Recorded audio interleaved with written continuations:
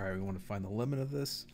So first what we can do is we can separate this. So we'll have limit as x approaches 0 of sine of 4x over x times x over sine of 6x.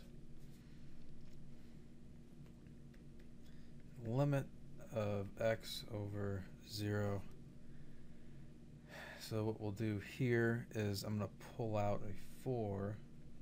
So I get sine of 4x over 4.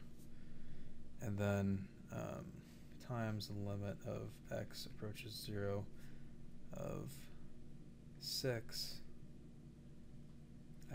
over 6 sine of 6x.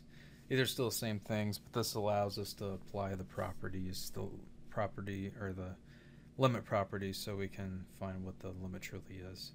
Alright, so pulling out the coefficients, so I get 4, the limit as x approaches 0 of sine of 4x over 4 times 1/6 the limit of x approaches 0 of 6x over sine of 6x.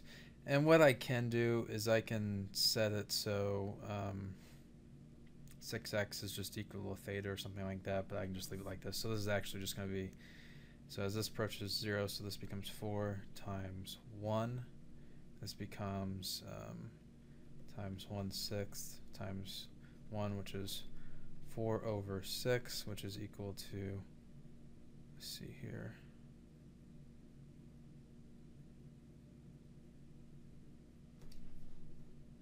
two-thirds. I don't know why it took me so long to do that. That's it. There we go.